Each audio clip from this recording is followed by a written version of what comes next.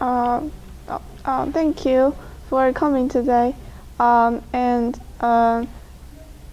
This presentation is about chapter 12 of the book, and it's like following what Jamie presented about support vector machine, and Brian presented about the football ranking. So today is like the latter section of chapter 12 in the book about flexible discriminant analysis.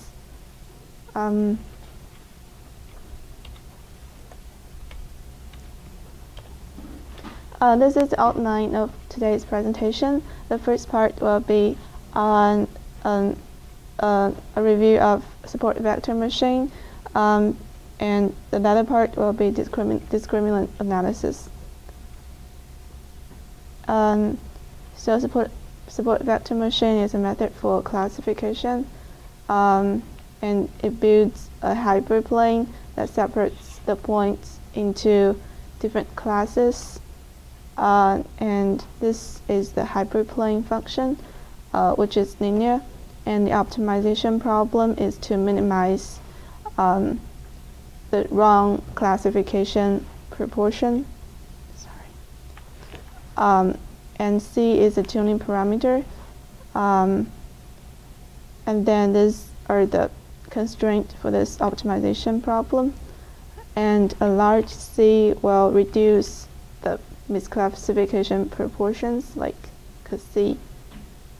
So, and a small c will lead to a smoother boundary. The solution to this problem is like beta hat is equal to alpha I hat, yi, and xi. And if you plug in the beta hat and alpha hat into the decision boundary, it will be like the sign of the estimated boundary function. And then this slide is about transforming the previous x's into a vector of h. So hx will be any function of the previous x, so the boundary can be more smooth and flexible. Then the classification function that is the boundary will be f hat is equal to hxt beta hat plus beta 0, and in the past it was x transpose beta hat plus beta 0 hat. And the solution will be very similar, except the xi is replaced with kx and xi, which is something related to hx. And then this is the support vector machine is equal to a penalization method. In the book, it says that if we define fx to be like this, like xt beta plus beta 0, and then then the solution to this optimization problem is the minimization of like 1 minus yi fxi plus, which is like a loss function plus a penalty, will be the same as the solution to the optimization problem in the first slide. And then this is discriminant analysis, and there are like linear discriminant analysis where the boundary is like xt beta plus beta 0, and the quadratic discriminant analysis, I guess the boundary will be quadratic then, and then it will be flexible discriminant analysis, which is like linear discriminant analysis plus penalty, and then it will be penalized discriminant analysis where the penalty is like the quadratic form, and then it will be mixture discriminant analysis where the Bayesian formula is included in it. So for the classification problem with discriminant analysis, it will be like key classes, like 1, 2, all the way to k, and the score function will be a mapping from the classes to a score, which like evaluates how likely that point is going to be in which class. That's how I understand the score function. So given the score function, the optimization problem will be to minimize the score minus xit beta. So I guess this assumes that the score will be xit beta for its form.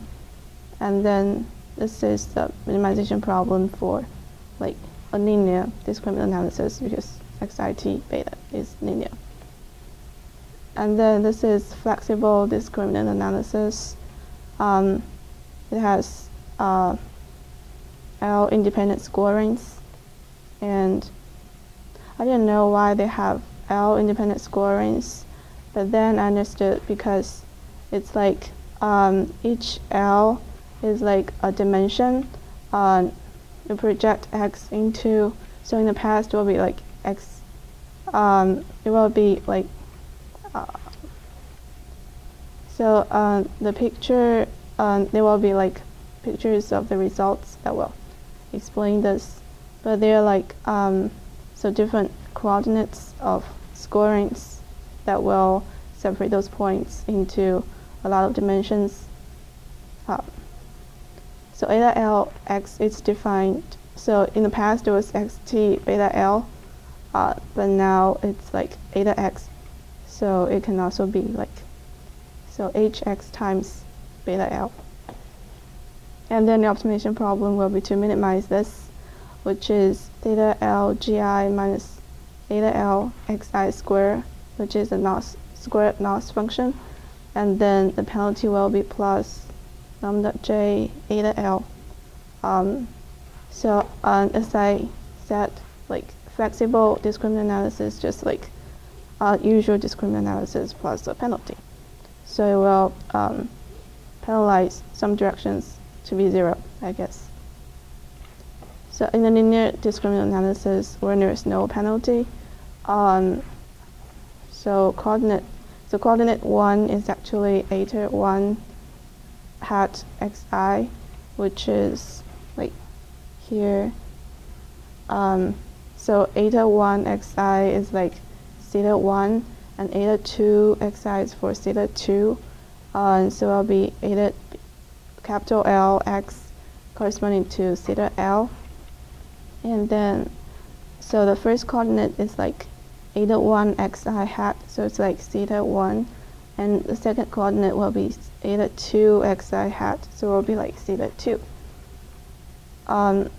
So it says like in the linear discriminant analysis where there is no penalty, if you use like coordinate 1, that is eta 1 hat and eta 2 hat to plot these plots, or to plot these points, the classification is like for different colors of the points, they should be like completely separate from each other, like the picture on the right. But it was not, because they didn't use the penalty in it. So on the right hand side, they use like the flexible discriminant analysis where they use penalty. So they estimated like eta 1 hat and eta 2 hat with a penalty. And then if you plot those points using the coordinates eta 1 and eta 2, and they will be like well separated from each other. So I guess that's the advantage of using like flexible discriminant analysis when linear discriminant analysis didn't work really well, maybe perhaps.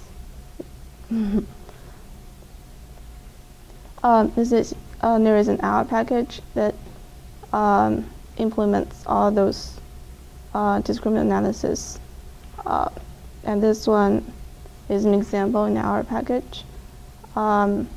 It uses the function fda, and then the confusion matrix is like the usual confusion matrix. Like it says like how many is classified right and how many are wrong. And then plot is like just like the colorful points plot, like we just saw. And the coefficient will be the estimated beta hats in the optimization problem. And then the posteriors are like the predictor values, like predictor classification from the model. And then, so this update is like, so at Mars is like a different way of specifying the penalty function in the flexible discriminant analysis, where the so it's like a kind of spline that's used in it. The update is like they update this this model to include interactions up to second degree. And then the second update for the Mars Fit 3, it starts the theta from the means that they estimated already from Mars Fit. So that's why the plot in Mars Fit 3 will be very close to the Mars Fit.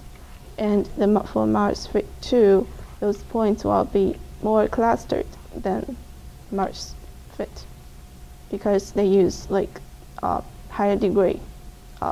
It's like they use higher degree, more complex functions, so will fit better, and then those points will be clustered better because they didn't separate the data set into training set and testing set, so they will be more clustered if they were fit towards a more complex model. And these are the coefficients because they have like theta 1 and theta 2. So they will be like theta 1 is like either eta 1x, and they will have like two sets of estimated coefficients. This is the plot for the first fit, so it's not as clustered. And then for the Mars Fit, they use like the splines, which is more complex, so the points will be clustered better. And for the Mars Fit 1, the points are still like more clustered because they use like up to the second degree, so the points will be more clustered together. And then for Mars Fit 2, the result is very similar to Mars Fit 1 because they use the starting point which is estimated from Mars Fit. And then so that was all for flexible discriminant analysis, and here is like the penalized discriminant analysis. So in penalized discriminant analysis, the penalty is like beta t omega beta, which is like what we used in ridge regression, but it doesn't include, because in the past it was like lambda j eta, so the penalty is different from flexible discriminant analysis, and it says that omega depends on the problem setting. And then will be. Do you have any examples of what omega would look like? No, I didn't write one in the slides, but they have an example in the book, I think. Yeah. And this is like the mixture discriminant analysis. So the first one, this is like the base formula. So it's like so phi is like the density function.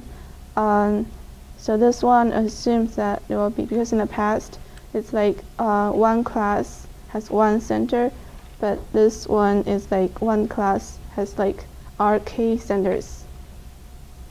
So it's like for the class K, there will be like mu KR is the center of the R, so it'll be like R from 1 to RK. So it'll be our key centers for this one. And so for the base formula, it will be like this. And the function in R to implement it will be MDA. And then for the picture on the left, it has 3 subclasses, which means for each color, there will be like 3 centers. Like this, so for 3, the blue points, there'll be like mu 3, 1, mu3, 2, and mu3, 3.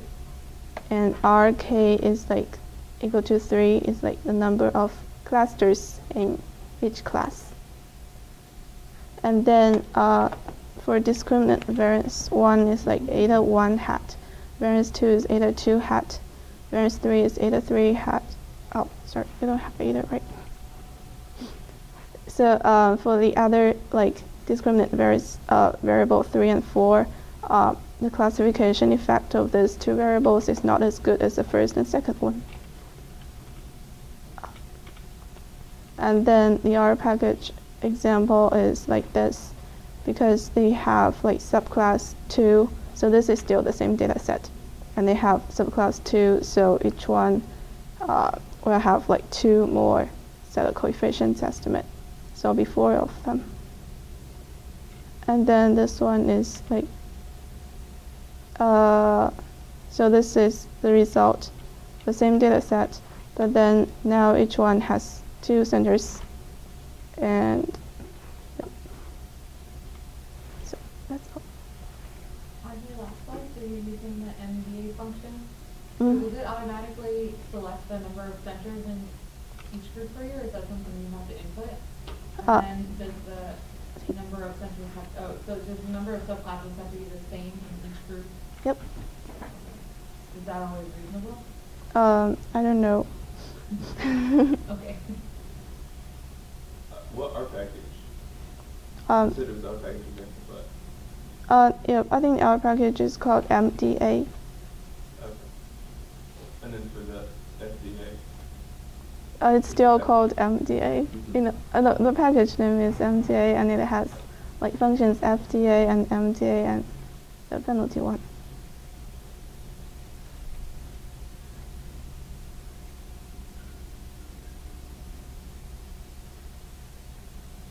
So we use Mars to be fit with MDA too. When you're not thinking of Mars to be fit with what FDA? The spline. Oh. You think you could be fit with MDA as well? I don't know. Let's check. Yeah, I think I'll be able to, because it has the method there. So.